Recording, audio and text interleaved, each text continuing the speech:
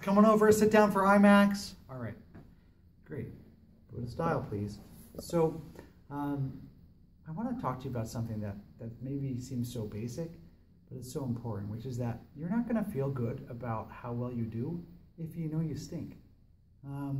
So if I get out there and I'm like going to do a new form, but I haven't practiced it and I don't really know it yet, and I get out there and try and do that at KarateCon championships, or it's hard to feel good about it because you didn't earn the feeling good, you know?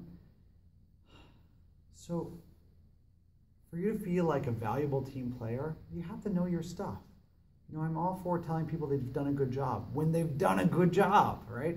And we're the same way. We should feel confident in the things that we have worked towards, that we've developed ourselves for, that we believe in ourselves for. But it's okay to acknowledge, hey, look, you know what?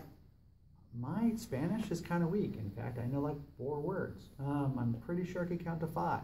Now I feel differently about my French, but my Spanish, I can acknowledge that's weak. And we shouldn't pretend, oh my gosh, I am awesome at Spanish, when I'm not. So be honest with yourself, and that's going to allow you to find your best place on a team. What are your strengths? What are your weaknesses?